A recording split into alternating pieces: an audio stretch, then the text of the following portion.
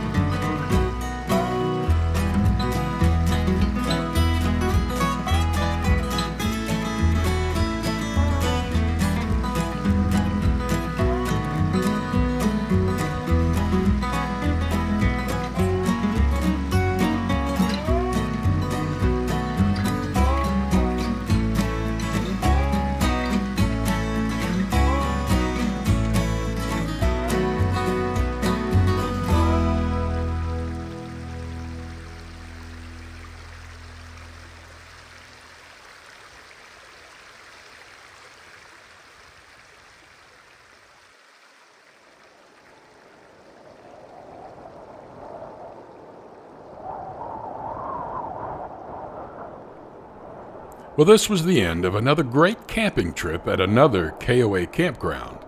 But hey, don't go anywhere, because I've got some great tips coming up for you on things that you ought to do when you have to put your camper in storage. Stick around. Well, if you have to get a part for your awning, then you have to open your awning to be able to get the little model number tag that's on the inside of the channel. Unfortunately, I've already taken the battery out of my RV. You can see it there behind me. So I'm going to have to install the battery, but unfortunately, it's starting to rain. So, wish me luck. Maybe I can do this before I get soaking wet out here.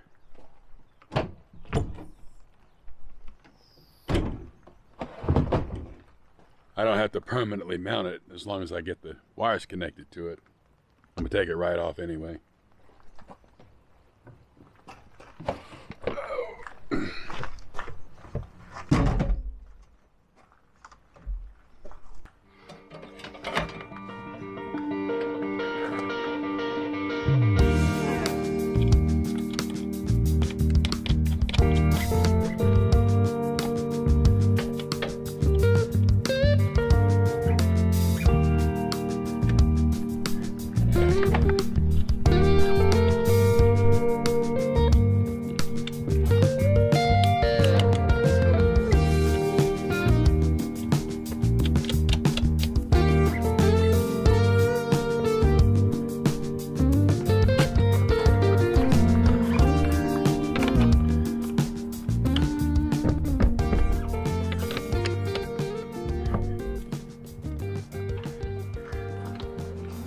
Well, as you can see, I'm missing the cover on my awning up there. And inside this channel is where my model number is at. So I have to hook up the battery to run the motor on the awning. And then I can get in here in the camper.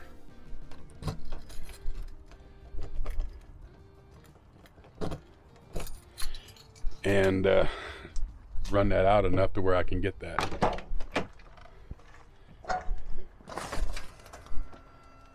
Well, at least the battery worked. And I don't want to hit this camper next to me.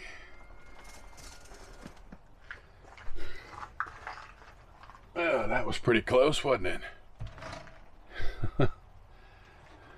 Oh, suck it in just a little bit. There we go.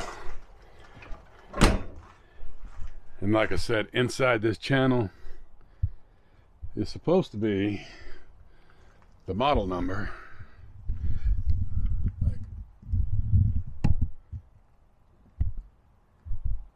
Right there.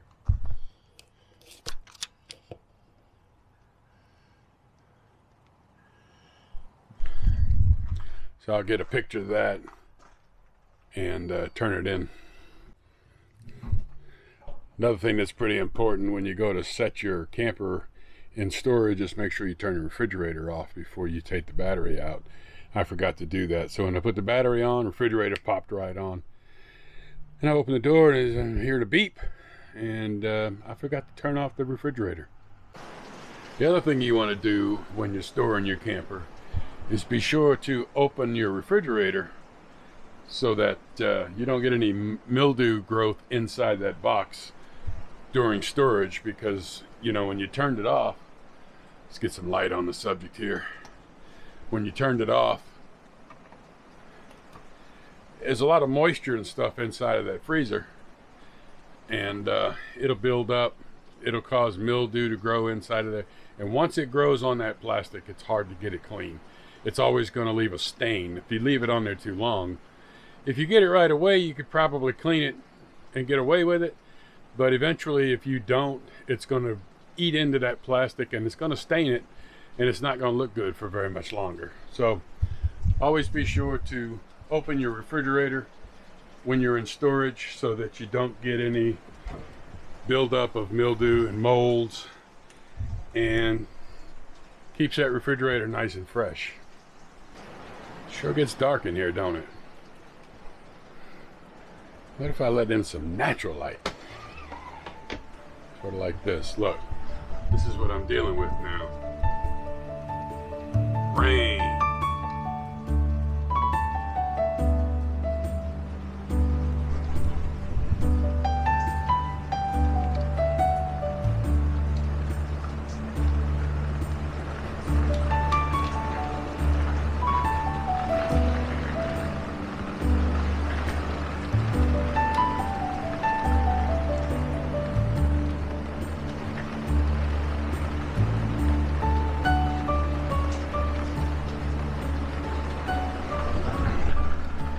Glad I opened my awning so that I could at least have some shelter from that. Oh, one of the things that we are not really thrilled about with this camper, since we've got it in mid-fall last year, every time I come in here, I'm always finding sawdust everywhere.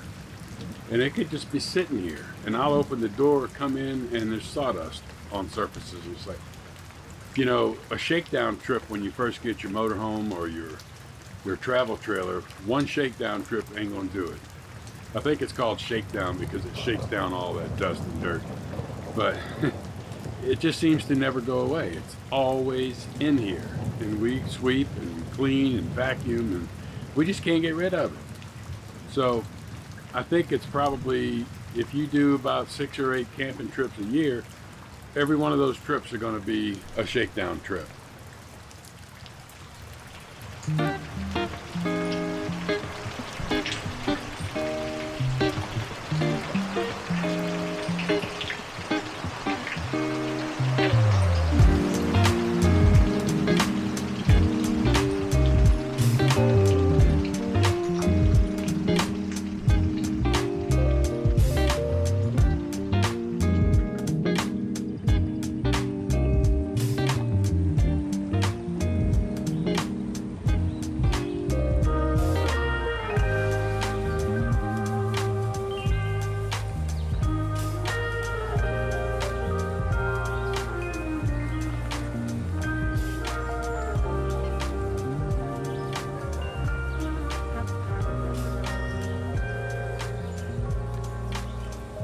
Thank you so much for watching.